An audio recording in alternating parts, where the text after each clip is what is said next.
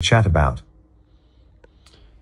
Do you think it's possible in the future state that advanced generative AI could replicate a person's friend or loved one and that person not be able to tell the difference? The concept you're describing is akin to the idea of a digital or AI doppelganger. While AI technology is progressing rapidly and generative AI systems are becoming increasingly sophisticated at creating very convincing and personable interactions, there are still significant technical, ethical, and experiential challenges to creating an AI that is truly indistinguishable from a specific person, especially to those who know that person well. Creating an AI that perfectly replicates all the nuances, memories, and personal quirks of an individual is an ambitious goal. It involves not just simulating a person's voice or appearance, which is already achievable to some extent, but also their thought processes, personality, and the depth of their relationships, all of which are unique and complex. If you want to hear more, just say more. I understand that might be ambitious and difficult, but don't you think that is possible in a future state? Replicating a person's friend or loved one using AI is theoretically conceivable in a future state, given the rate at which technology is evolving. In time, AI may become sophisticated enough to mimic the complex behaviors, speech patterns, and idiosyncrasies that make each person unique. However, even with advanced technology, creating an AI indistinguishable from a human would present a myriad of challenges. Beyond the significant technical hurdles, there are ethical considerations regarding privacy, consent, and the emotional implications of such technology. Society would need to engage in serious discussions about the ramifications of using AI in this manner.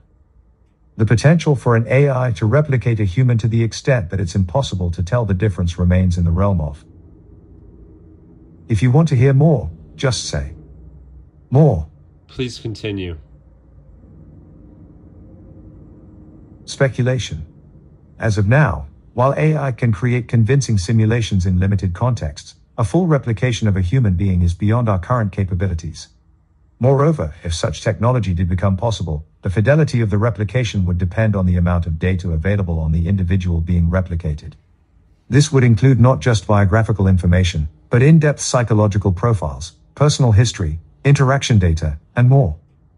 This kind of data collection raises substantial privacy issues that society would need to address.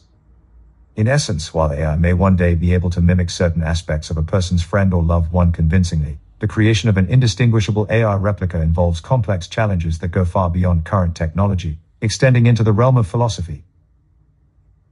If you want to hear more, just say more. If AI ever gets to a point of sophistication that it can convincingly replicate a person's friend or loved one, do you think that might make society return to more face-to-face interactions in situations where authenticity is critical?